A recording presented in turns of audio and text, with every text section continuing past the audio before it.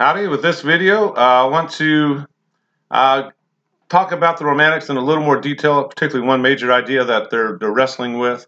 It's very easy to read all the information from response number 2 and kind of go like, well, okay, they like symbols and inner worlds or whatever. But they're wrestling with a very important idea that I want to talk about, and it's also an idea that we're going to talk about with the rest of the fiction and the drama in the course. And to get to this idea, I want to use the Danish philosopher Søren Kierkegaard, a fascinating person, a very prolific writer. He thought he was going to die young, and in fact he did, unfortunately. But he's just pumping out information and wants to get to truth and knowledge and just as fast as possible. And he's also trying to wrestle with a lot of these Romantic ideas in terms of a Christian framework. And his challenge is he's kind of working in what's called the Golden Age of Denmark in the early to mid 1800s, and he's looking around at the society, and he's kind of it's not matching his ideal of Christianity.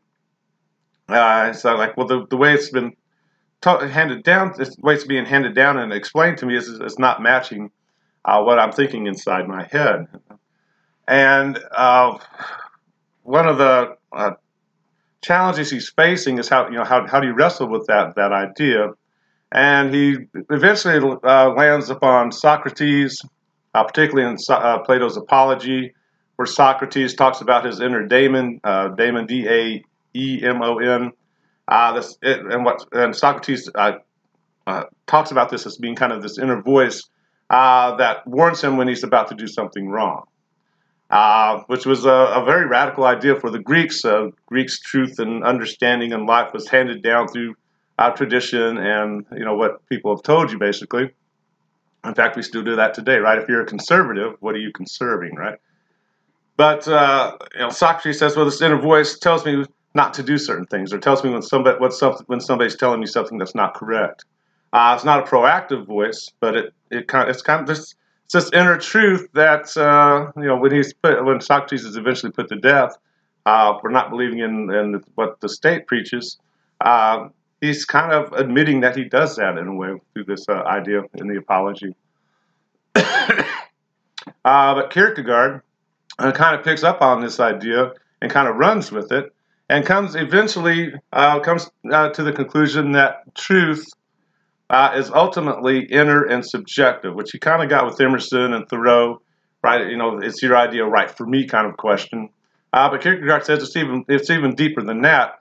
This is just how truth works. It's inner, it's subjective, and he doesn't reject external truth. It's objective external truth can be out here, but the individual has to look at it through their experiences and their intellect and their emotions or whatever. And try and figure out what we're looking at.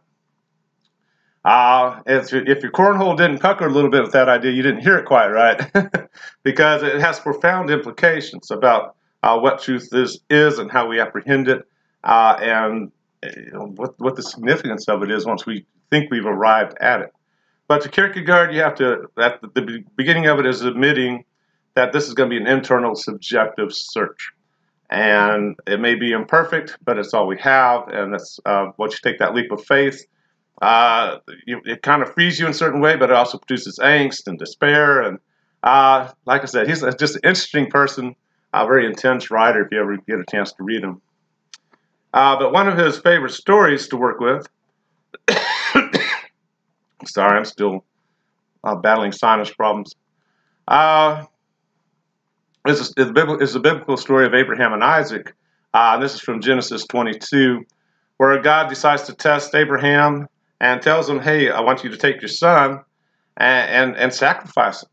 I want you to go to this mountain, go up there, prepare the sacrifice. Basically, he's going to stab him and set him on fire, right?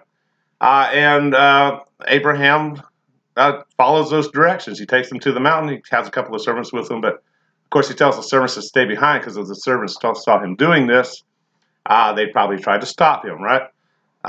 Setting your kids on fire, stabbing them and setting on fire was not that's the societal norm. Never has been, really. But Abraham gets all the way to the point where he's got the knife over him, he's ready to go, and an angel comes and says, "Whoa, okay, stop."